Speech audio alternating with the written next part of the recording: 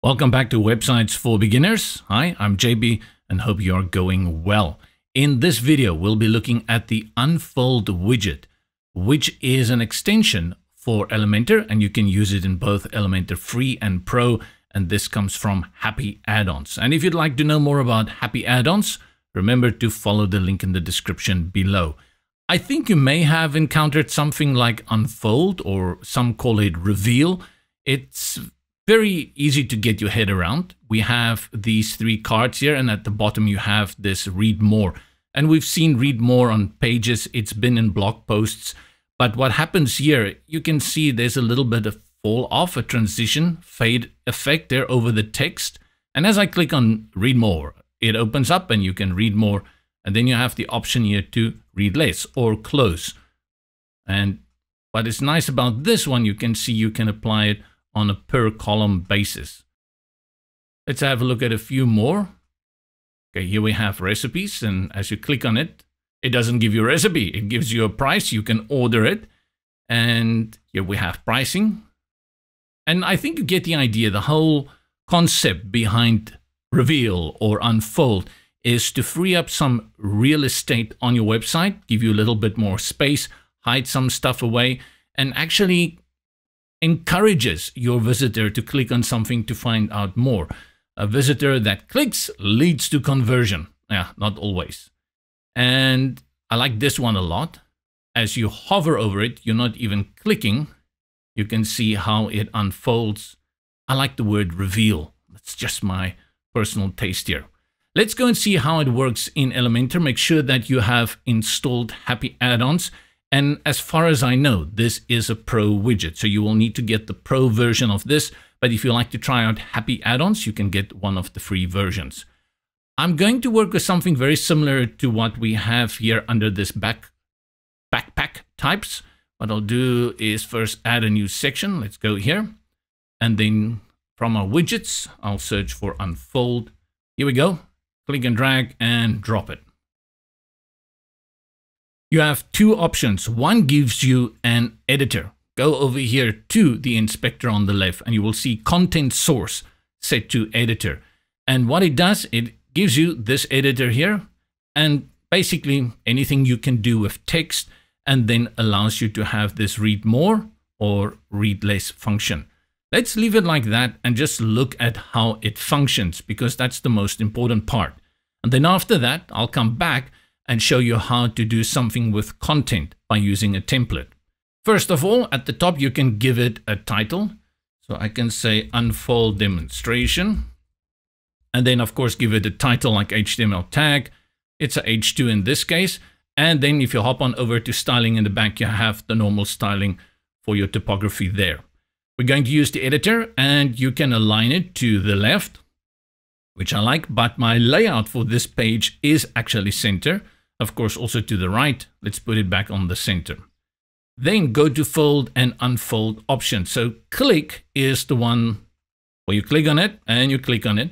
And then the other one is hover, which is that one I actually pretty much like. Please disable the button under button section. Having both button and trigger hover will make the button not functioning. Not function. Let's go to button and disable it. Disable button, yes. Right, and now it's purely hover. Very nifty, I like it. Interesting why these two are not linked, but we can go for the disable button. Let's put it back. Go to Fold and Unfold and put it back on click. Over here you have the fold height, so currently set to 100 pixels, which means it's going to display 100 pixels of the content that you have in there.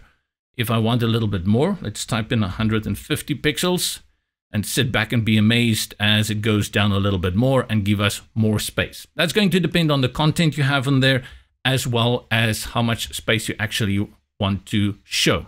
And then we have transition duration, currently at 500 milliseconds, which is a fancy terminology for half a second. So it takes half a second after I click on read more to open the rest. And then you have button over here, button position above content. We can put it there, zoom, and toggle it to put it again below. And then you have text here like read more. And then you have an icon, currently no icon. We can put an icon there. Let's say binoculars. Add that. Insert. I have little binoculars there. Currently, the fold text is set to read less. I'll change it to close. I think close makes a little bit more sense. Read more. And now it says close. And I can also put an icon for close. Icon position before or after. Now it's after. And then we have alignment of the button independently of the content. And Bob, Sally, that's how it works. Nothing spectacular. You can figure that out very quickly. But in most cases, I don't see you actually using the editor. You would want to put in something really snazzy in there, like these images we have. And what you do in this case is you go and create your section and then you save it as a template. So what I did previously, I took this section that was created here, and you can just go and right click and then of course go to save as template and then save it into your library. Let's go back to content, and where we see content source, this time we put it on template. It's going to remove the editor and then give you the option to select the template you want to use. You can see I have two here. One is called Modern Shop CTA and then Backpack Styles. That's the one at the top.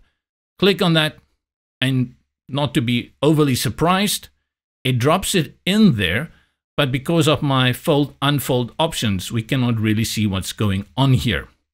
Let's go to fold and unfold. And now we are going to increase the fold height. I'm going to guess something like 700 pixels. Let's see how that works out for us. Pretty good, in fact. It gives us the whole thing, which we don't want. So we can take it to a half of the 700. I'm going to put it at 350. And then it just cuts off above the headings of each of them. Good. Now when you click on read more, it reveals read more. The world's your oyster in this case, because you can really put anything inside a section, right? So you can really put in sliders there, tables, whatever you can think of, and then you bring it into the fold and unfold widget. One thing here, and that is going to be, let's close it, this transition of your fading area. That is going to happen under style. Go to style, and then under box, you go here to overlay height and overlay color. Currently it's set to 50. If we drag it all the way to 100, you will have the gradient from the bottom all the way to the top. At 50, it is around from here to here, so you have more opaque visibility at the top. And if I take it all the way to 0, you're going to have a hard cut here. Now that's pretty nice for what I want to achieve here. I actually want people to look at the images and then click on read more, and then it reveals the rest. And that's it. That's fold and unfold. Hope this was useful. See you in the next video. Go well and stay safe.